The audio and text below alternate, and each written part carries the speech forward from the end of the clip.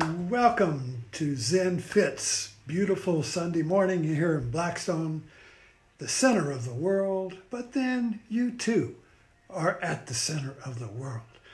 The name of this, the title of this, I just thought of it, talk this morning, this Zen Fit, is I Got No Floaters. Now yesterday we explored grievances. I got no grievances. And I got up this morning and the first thing, I came down to my computer and somebody had messaged me and said, "You're an idiot, I'm blocking you." I block idiots like you. So that kind of like, I noticed that it was kind of like a gnat flying by. Or, you know, I have a fruit fly that lives by my computer, and every day the fruit fly, there's no food in there. I don't know what he lives on, but he'll fly by, you know, like a fruit fly, you know. And he just hangs out here. And I also have floaters in my eye. Most people, when you get older, you get floaters. They're kind of like little gnats or spots on the retina. And if you sometimes you can get at the right angle and you think it's a gnat, but no, it's in your eye. It's the mote in your eye. I think the Bible said something about that. Take the mote out of your eye. So you got these motes or floaters, you see. Now, so I used that this morning to write about, to continue to explore grievances. Why do grievances hurt? You know, if you look around, everyone's got people. You go to Walmart and the receptionist gives you the wrong change or screws up. And you come back and tell everybody at the house, "Oh, you guess what just happened?" That's a grievance. Anything you repeat that has emotional pain in it is a grievance. It's something that happened either just a few minutes ago or 20 years ago or 60 years ago, or your culture, your society can have a grievance. The South has a grievance. It's about the Civil War. Black people have grievances. Gays have grievances. If you have an identity, you probably have a grievance. Christians have Jesus got crucified, you know, I got a grievance. The Jews, the Holocaust, I got a grievance. If you have an identity, I would suggest that identity is held together by a grievance. Some mutually agreed upon pain. Or, as I'm going to explore, a floater, you see. So, and now everybody, you know, now we can use this floater kind of like as a metaphor for a grievance. Because, you know, a floater, you can't get rid of it. You can't get they can't cut them out. You can't take any medication. I suppose they might be able to take your retina out and clean it, put it back. But we'll just say that you can't fix it, okay? That's what my mother used to say, lived to be 102, talking about her body. She said, "Well, if the doctors can fix it, I get it fixed, but if they can't, I accept it." You know, so if you can't fix something, you have to accept it. It's madness not to accept it. If you can't leave your floater, you can't fix it, accept it. It's madness to not accept it. So let's dig a little deeper into this then. If I don't accept it, I got a grievance, you see. If I don't accept it, I'm grieving. Now, grievance or grieving is loss. I lost something, so I grieve. It could be huge or little. I lost my favorite piggy bank. I don't know, whatever it is, you see. But you see, if I feel that loss, I have a grievance. And so let's get back to floaters and see if we can't hang that together. So another thing is tinnitus, or ringing in the ear. So I got floaters and I got tinnitus. Okay, and can't get up.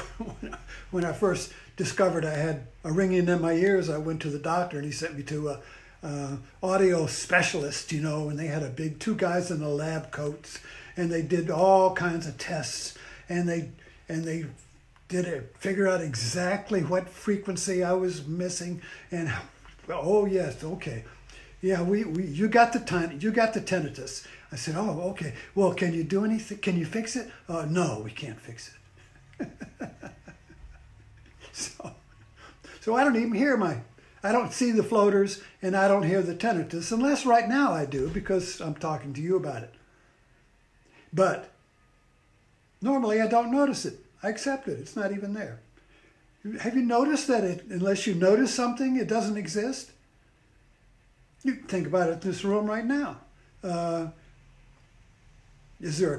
Notice the coffee cup by your computer? Well, when I was talking, you didn't notice it until I said, see the coffee, or whatever. You see.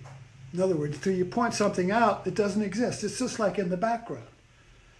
So nothing really exists at all. We're all aware, like you're in a room right now, and if you just rest your awareness, just relax, you're just aware of the whole room, and then you can say, now look at the mouse pad, now look at the pencil, now notice the book, now notice the computer screen. And so you can go through the room like a flashlight of consciousness and become aware of everything in there. Now suppose there's a pencil there, and I say, now notice the pencil, and notice that it's an ugly pencil. And then you might say, well, this ugly pencil shouldn't be here. Oh, but it is. But I can imagine having a better pencil. So now there's two pencils. There's the pencil I got, and the pencil I imagine would be appropriate for me, you see, having a nice, fresh, new pencil, and not this old worn stub, you see. So now there's the pencil that is, and there's the better pencil that I can imagine, and now I've got a tension between the two pencils, the one I got and the one I should have, or could have, or ought to have, or might have, or deserve, you see, or promised. Maybe I was promised a better pencil. So there's the two, but there's really two me's here. There's the me, the real, living me of the moment that has this pencil. And then there's the imagined me that has a better pencil. Maybe there's one in the other room. Maybe I have to go buy one. Maybe I have to, whatever. But that second, that added me, is in the future. So there's the me in the present moment, and then there's the added me in the future that will be better than the me in the present moment with this stubby old pencil. You see what I'm pointing to here? So now I got a grievance because I got this pencil. I should have a better one. So then this, so hang in here with me. So the grievance is not in the object we lost. Where's the grievance? So, well, I lost the better pencil. I couldn't, maybe I'm stuck with it. Maybe you got to have that. You got to stay with that pencil. You can't have a better pencil. Now I got a grievance. And now I may tell people, share it, trying to get sympathy, get affirmation. Oh yeah, you got a grievance. You should have had a better pencil. How dare they say you can't have a better pencil? You see, so now I got this, now I got to share it, hoping that I can give it to somebody and they'll get rid of it for me. But no, they may give you their grievance. Yeah, that happened to me too. I remember, yada, yada, So we share grievances.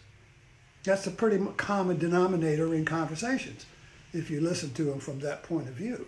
Everybody's agreeing, I'll share you my grievance if you can, I'll listen to your grievance. And we'll both affirm each other as a victim. So there's a mutual agreement to be in a shared victim society, you see. I'm a victim of my grievances. And this is just the way things are. We just think that's normal, you see. But is it? We should ask that question. Is that the way it has to be, you see? Where does the grievance start? Well, it starts from my imagining a better me. You see, a better me in the future. Now there's two me's. There is two me's, see. Before I had the grievance, there was one me. Now there's two. The one with the reality of what is, the one with the floaters, and the one with I shouldn't have floaters. They hurt. The floaters bother me, you see. What bothers me? What bothers you is the fact that you've divided yourself into two me's.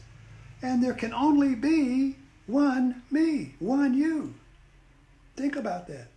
Now, you is a point of view. Did you see the movie Oblivion with Tom Cruise? It was kind of science fiction. But it ended up there was two Tom Cruises. And this was, they were cloned by these aliens. So this was an interesting question. Can there be two yous? Suppose suppose you were cloned into an exact copy with the same history, the same memories, the same looks, the same idiosyncrasies, the same everything. You couldn't find one floater difference. You couldn't find one. Would there be two yous or would there still be you? Can your point of view be divided into two points of views? Now, psychiatry gets into multiple personalities sometimes. We discover people who have two personalities and they don't even know each other exists. Or multiple, two or more points of view. And they have the mind has been divided into separate personalities, separate points of view, you see. But can you be both at the same time, or are you one or the other? So when you have two me's, hang in here with me. We're going deep now. So when there's two me's, I got the me with this floater, or the tinnitus, or this job, or this whatever I got, you see. And I can imagine a better one. See, now there's two me's. But there must be one. But now there's two. So that is the pain. The pain is in that division of the one into two, and that can't happen. There can't be two me's. If you could do it, then there would be the me with the stubby, ugly pencil, and then there would be the me with the bright, new pencil, and there would be two separate yous. And they wouldn't even know each other existed. You see, and that's impossible. So when you imagine a better you, you are imagining the impossible, and yet you believe it's true, so you had divided you, and therein lies the hurt or the pain of grievances. It's not in the pencil. It's not in the floater. It's not in the tinnitus. It's not in the Walmart clerk who dissed you, you see.